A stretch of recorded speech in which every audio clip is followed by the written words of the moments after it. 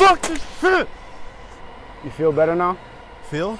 E. You know, that's the problem. What? That's the problem. E? With this generation. Oh, check in with your friends. Normalize gaslighting, toxic mental manifesting. Word. You're so busy talking about happiness and unpacking trauma. You miss the point. That you're just supposed to stay out the way, make money, and have fun. E. E.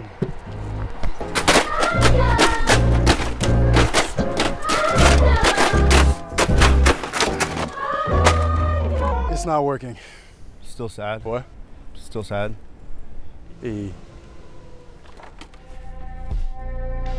I asked everyone who knows me as Hubert, my real name, how to be happy. Everyone I asked had a unique response to the happiness question, but they were all boring. So I read this book called Happier, written by the professor who teaches Harvard's most popular class ever, How to Be Happy. And that was boring too. Harvard kids are clearly mid. Overthinking happiness takes away time you should just be spending watching porn. But the book wasn't all bad. I finished it in 2 days. There was one good quote in it. Some philosopher, Henry Socrates, said, "Nothing is inherently good or bad. Thinking about it makes it so." And it got me thinking, like, yeah, morality is kind of this made up idea by more powerful people so that they can make laws to govern us. And I was thinking, like, has anyone else lightened up to murder?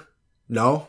Just no? It used to sound really bad. Now I want to hear both sides. No one else grew up like, Batman may beat people up, but he's a good person because he doesn't kill. Yeah, he puts them in a coma for an eighth. Maybe he should just kill. Or stay home and pay people to because you're a billionaire, Batman. Why are you beating up the perk plug? Where's the mayor? I don't know, Batman. I just want a Marys. I'm a bat! If you murder somebody and get away with it, that's kind of impressive. Don't come near me, but you know, tell me about it in an 8-part documentary. Wow, you a whole murderer. How to Be Happy is written by a guy that looks like real life Flanders because his problem isn't survival, it's boredom. Self-help books and videos and classes, the whole self-help idea targets bums bored at work or they're jobless bored at home, and reading that self-help book will motivate them enough to go get a boring job. And I'm trashing the book because it's funnier than praising it, but it does kind of break down our most basic necessities to be happy. Passion, financial freedom, and relationships. Or IG, PPP, and your raw bitch. Now let me summarize a Harvard education in 2 minutes with ad-libs.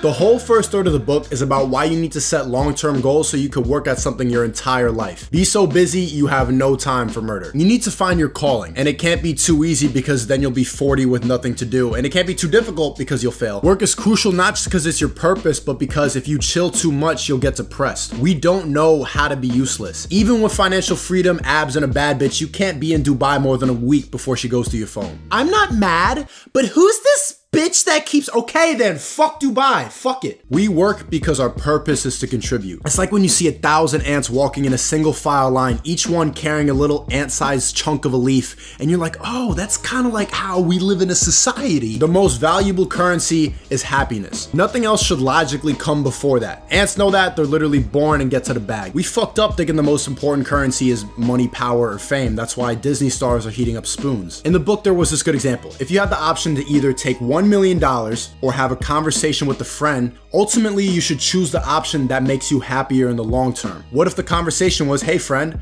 here's $2 million.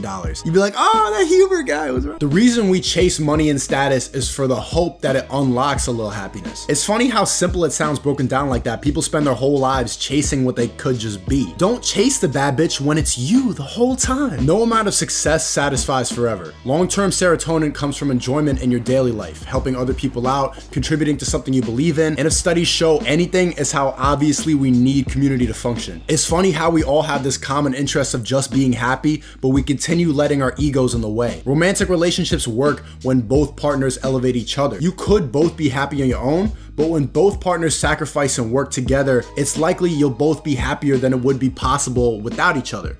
Plus you get ahead. Being that loud, toxic couple, crying, fighting on the sidewalk, is fun in the moment, but long term, just say sorry. Just stop looking through his phone, bruh. Like, why do you do all that detective work just to make yourself cry, bitch?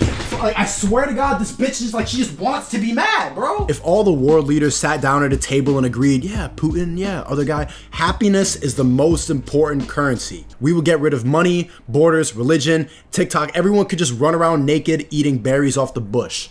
Is that a good place to end it?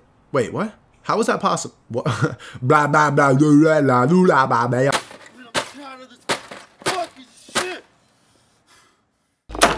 Yep, Thanks for watching. This video was sponsored by Skillshare, an online learning community with literally thousands of classes from productivity, photography, creativity. I don't know if you noticed, but for the past couple months, I've been kind of like losing that creative oomph. I felt like I had more of that creative spark back when I was in college, so I've been trying to use Skillshare to get some of that back. There's a lot of really good classes on productivity and creativity, but the one that's been helping me the most is this one on iPhone photography, because your boy just hit 100K on a gram. I'm a sheep now, I got an iPhone. Classes like that I really like because they're unique and they're also very effective, because I didn't know anything about turning on HDR. I didn't know about turning off live photo or that it records the sound. One time I was sending a live photo to my girl to be like, yo, I'm just like chilling at the crib, and then you can hear voices in the back of the live photo. First 1,000 people to click my link in the description will get a free trial of Skillshare premium membership, and then it's only around 10 bucks a month. You feel what I'm saying? This video was executive produced by Tier 4 on Patreon. Big shout out to them. If you want more secret videos, my podcast, and editing tutorials, go to my Patreon. I think that's all.